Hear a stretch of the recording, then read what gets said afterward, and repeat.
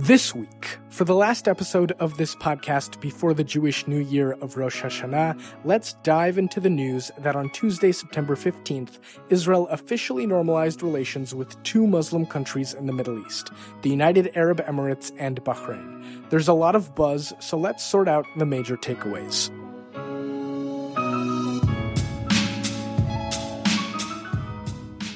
I'm Lev Gringaus, and welcome to The Jews Are Tired, your podcast about Jewish news.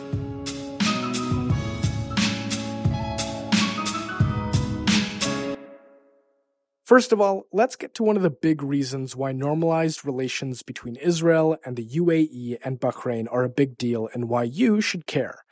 This is what we get in place of Israel annexing part of the West Bank. This is something I covered on the podcast for July 9th, if you want to go and check that out. But to recap, as part of President Trump's deal of the century for peace between Israel and the Palestinians, released in January, Israel got the green light from the United States to officially annex up to 30% of the West Bank.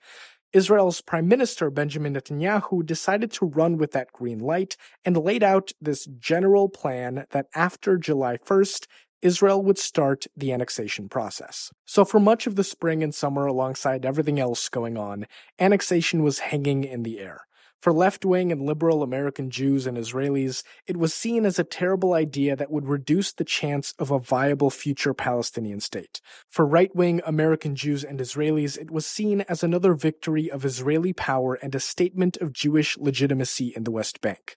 For Palestinians, annexation was seen as another case of Israel and the United States toying around, denying Palestinian agency and self-determination, and taking what they wanted without a word from the Palestinians. Now, July 1st came and went, and nothing really happened with annexation, though the idea was still floating around until the United Arab Emirates stepped in. On August 13th, President Trump confirmed that the United Arab Emirates had agreed to sign a peace treaty with Israel in exchange for Israel dropping annexation.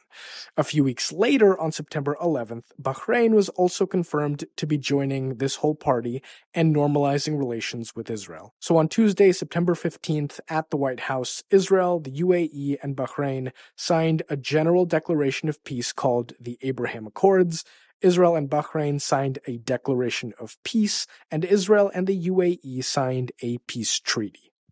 Now, for a moment, let's zoom out, set the annexation angle aside, and get at another reason why this is a big deal. And that starts with understanding what, quote, normalizing relations with Israel is all about. For most of its history, Israel has been an isolated country. As a thought exercise, imagine that, let's say, the rest of the United States and Canada refused to acknowledge the existence of Minnesota other than trying to invade it every few years. That's kind of the picture here. And there's a deep bitterness in Israel about that isolation and that lack of recognition, particularly in the Middle East. In many of the wars Israel fought, it fought against its neighbors like Egypt, Syria, and Jordan.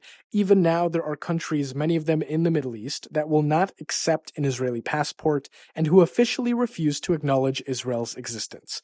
And to be clear, a lot of that, when you look into the rhetoric, is about anti-Semitism and not wanting to respect a Jewish sovereign state in the Middle East. So any instance when an Arab or Muslim country decides to publicly say, yes, Israel is a real country, let's open up real relations and stop cutting you off just because you're the Jewish state, that's a big deal. It's another step forward in facing the reality that Israel is a part of the Middle East. And for Israelis, getting that recognition is getting respect, which is, again, really important to a country used to being ostracized.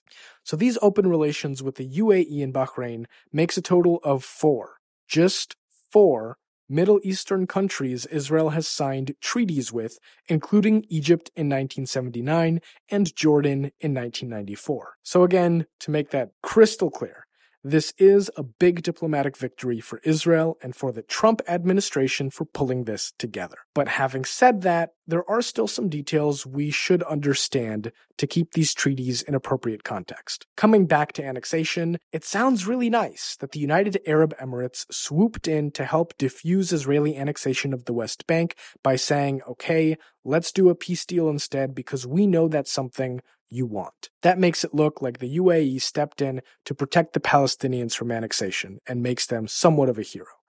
But motivations are more than a bit murky here. Israeli Prime Minister Benjamin Netanyahu, despite promising annexation, had actually done very little to make that promise a reality, and in years past has promised annexation without doing anything about it as well. So a lot of journalists and analysts were waiting for the backpedal, even though this time annexation did seem much more likely to happen because the Trump administration seemed to be giving a green light for it. So the speculation goes that Netanyahu wanted a way out, some way to avoid annexation but still have a big victory to show the Israeli public. And the Trump administration, despite giving the green light for annexation, didn't actually want it to happen yet, but also wanted some big Middle East peace-related victory to show for all their work. And the United Arab Emirates, looking to improve their public image after being involved in horrible conflicts like those in Yemen and Libya, plus have a good reason to get the United States to sell them more military weapons, decided to close this gap. Peace with Israel means no annexation, means everybody gets a nice, shiny diplomatic victory. Signing treaties is also somewhat of a publicity stunt.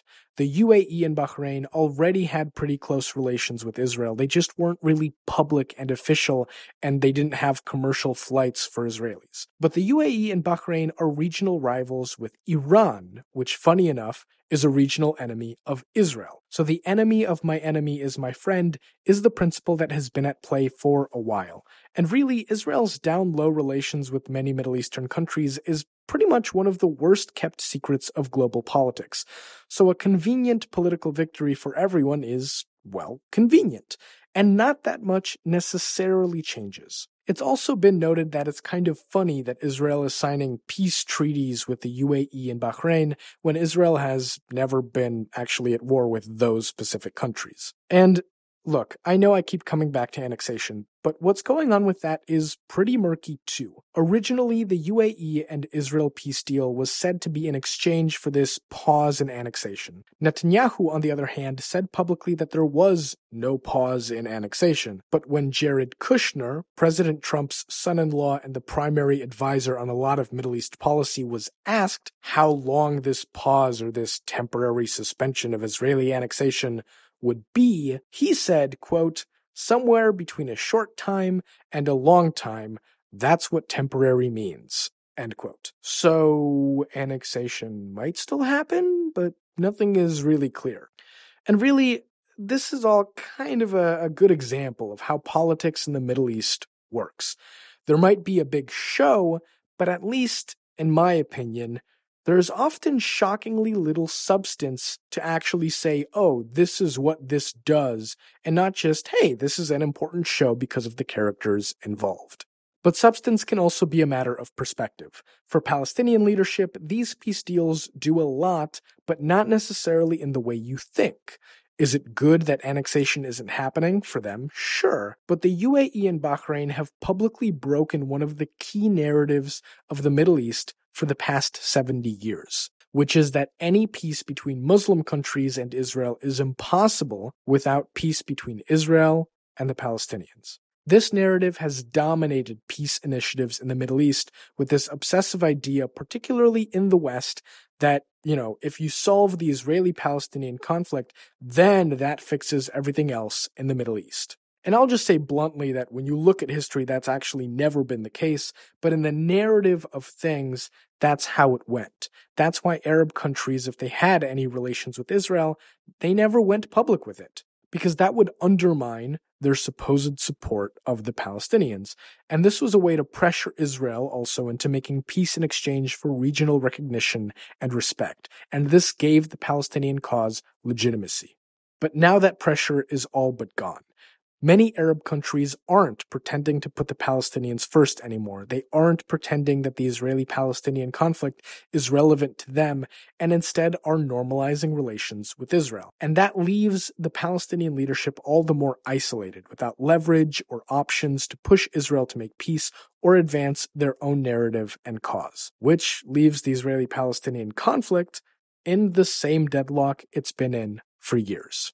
So hopefully that shines a light on how to understand these peace deals and helps explain some of the convoluted workings of world politics. Now, as a final thought unrelated to peace deals, the Jewish New Year, Rosh Hashanah, is happening this Friday.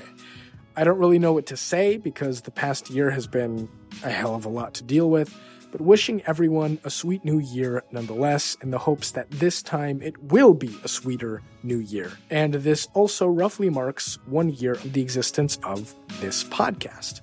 So thank you all, whoever and wherever you are listening to this podcast, for tuning in, and I hope it has been of good use to you and will continue to be a way to slow down, take a breath, and process the news that makes the Jews tired. This has been this week's The Jews Are Tired podcast. I'm Lev Gringauz. Don't forget to subscribe and share, and hopefully next week the Jews will get some rest. The Jews Are Tired is a product of Jewfolk Inc. For more information, go to tcjewfolk.com or email the show at podcast@tcjewfolk.com.